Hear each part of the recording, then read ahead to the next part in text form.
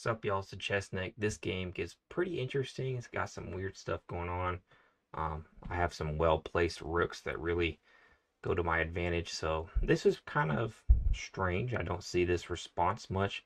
Surprised it's a book response. I'm playing the usual stuff that I always play, but usually after this move, I don't see that.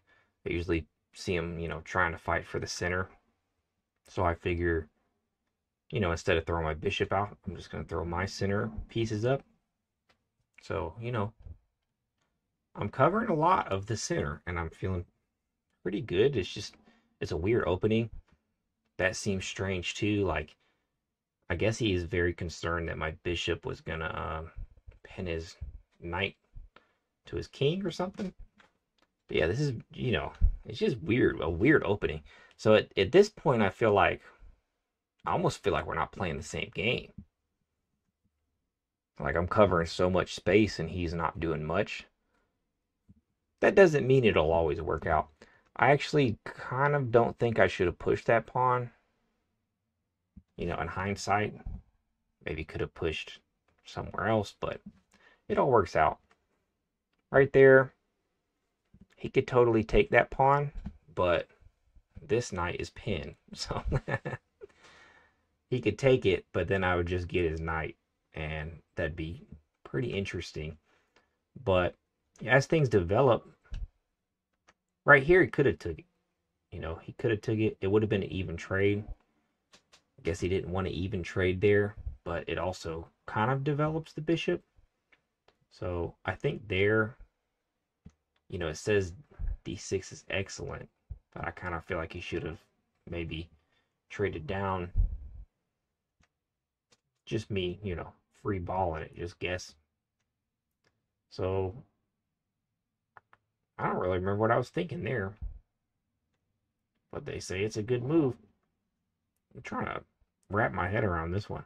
I think I just needed something to do anything, and I felt like that was probably better than nothing. That's how a lot of my moves, that's where they come from. Well, I don't have anything, so I'm just gonna, give it that. So right there, that doesn't seem to do much of anything. See, yeah, right there, I'm attacking his queen, so he has to kind of respond.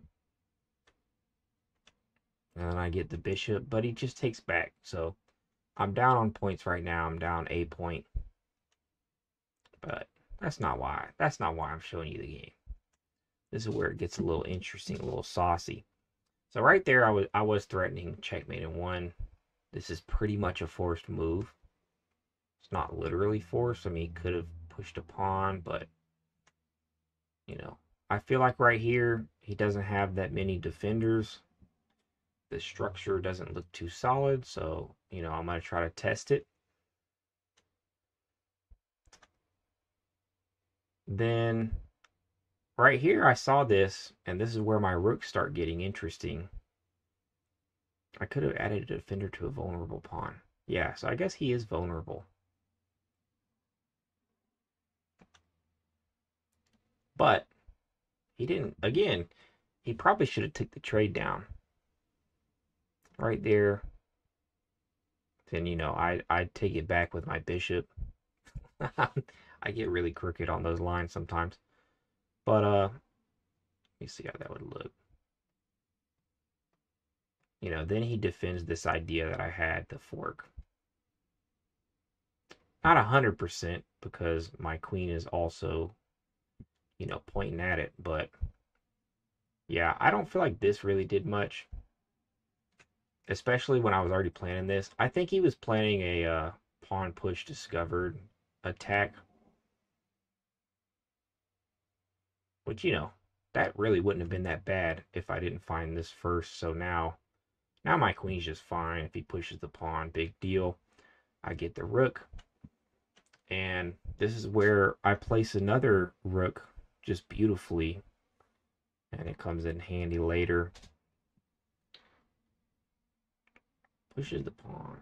Yeah, right there, the pawn push. It does open up the bishop line. So I wouldn't call it a bad move or anything. It's saying it's the best move. I can't argue because there's not much that he can do. But just gets my queen there.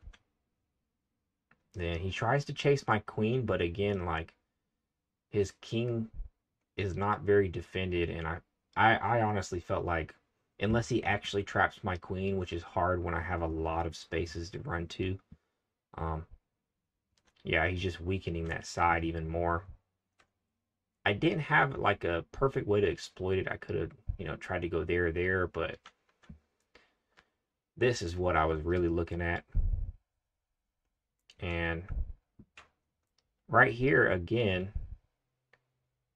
well, I say he should have taken. I was thinking he should take it, but that's where that rook just. I mean, it's so nasty, man. So nasty that rook getting there. So he gets his queen out of the way. Definitely, probably intending to take there. I don't actually know. That's a weird move. Yeah, that's a very strange move.